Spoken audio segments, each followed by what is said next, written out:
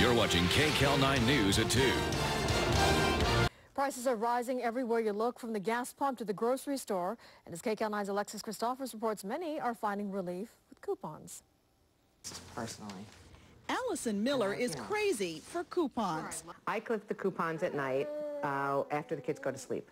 Good job. As a stay-at-home mother of 2 boys under 3, Allison is always looking for ways to save. Diapers are really expensive.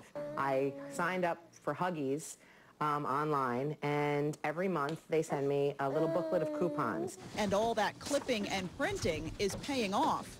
I save between $25 and $30 every shopping trip. Never pay retail.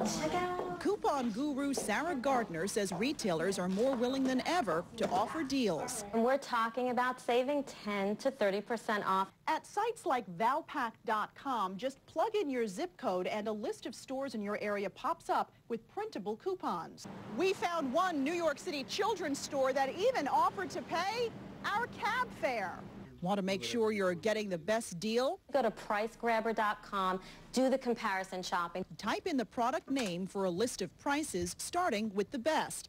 And once you've found the best price, you can search for even more savings. Just enter the name of the retailer on sites like Current Codes and Coupon Craze that provide discount codes. Some sites will even email coupons you can print.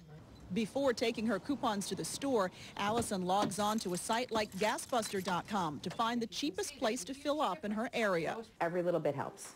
Especially when you're trying to make a shrinking dollar go farther. Alexis Christophers, New York.